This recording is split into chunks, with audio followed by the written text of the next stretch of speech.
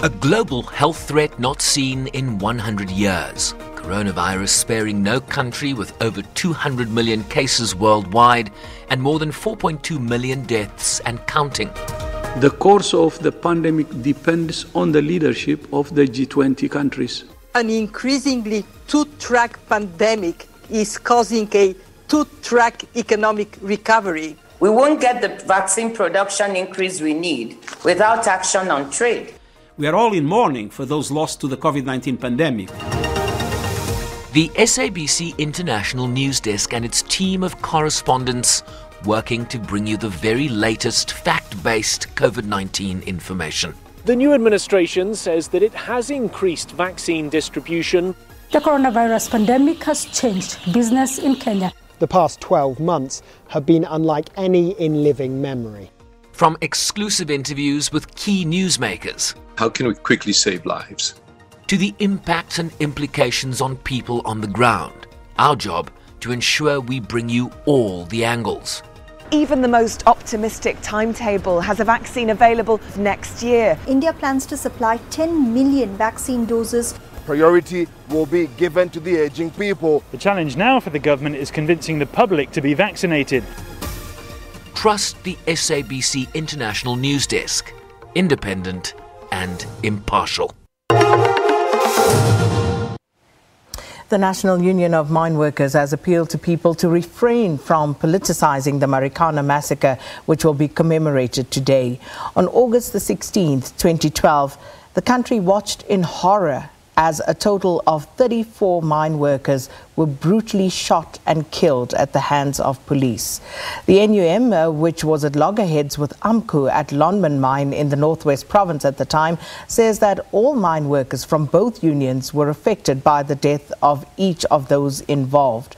And the union has also asked for the speedy compensation of the affected mine workers, families as well, and those include the 10 people who were killed before the tragic deaths that were caught live on television. And for more on today's commemoration, we cross live now to SABC News reporter Tebogo Phakedi, who is in Marikana. Tebogo, good morning. And, once more, we are again at that now infamous Kopi where all of the tragedy unfolded on this day 9 years ago, but still many questions and the family still seeking answers. So you have a guest. Over to you to talk to us about today's proceedings. Thank you very much, Sakina. Good morning to you and the viewers. Yes, you clearly stated rightfully there that I am just in front of the copy. This is the copy that one cannot actually look at and not picture those 1,000 mine workers who were at this copy. You cannot look at this copy anymore and not think of Mambush, who was known as the man in green blanket. And of course, today, marking 9 years since the massacre, as you have mentioned, there will be a commemoration today, and of course we've seen this commemoration for the second time now taking place virtually due to COVID-19. But like you rightfully stated, 34 mine workers were killed here 9 years ago. And that actually, the day of the 16th of August is not the day where the problems of these mine workers started years ago. Even before the 16th of August 2012, there were 10 people, including 2 police officials and 2 security officials, who were killed on that day. But I have with me Putuma, who is the regional secretary of AMCU. Thank you very much, Ramanyazi, for talking to us.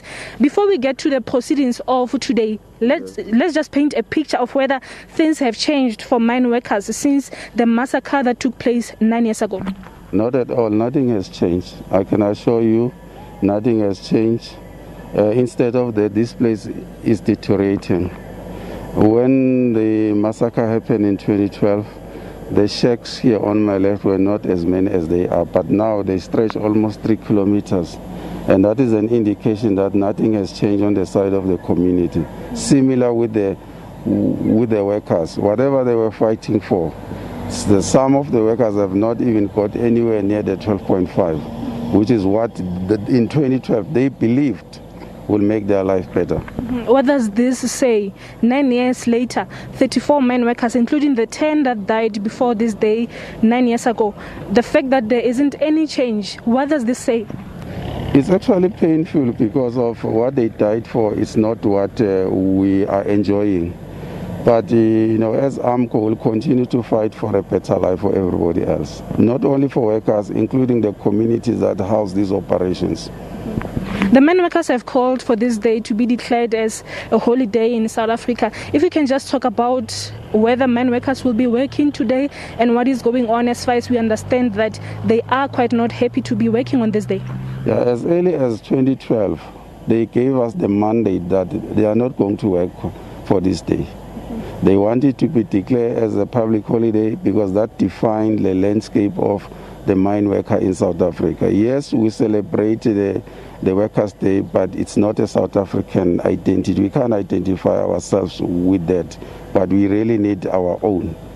Last question, just briefly, give us how today is looking like your program as AMCU in commemorating this day. Yes, we split the event into two. The main event is at the Grace Point in Bryanston, and we will be connecting them around 2:30 here for the laying of the wreath, just for the fallen comrades.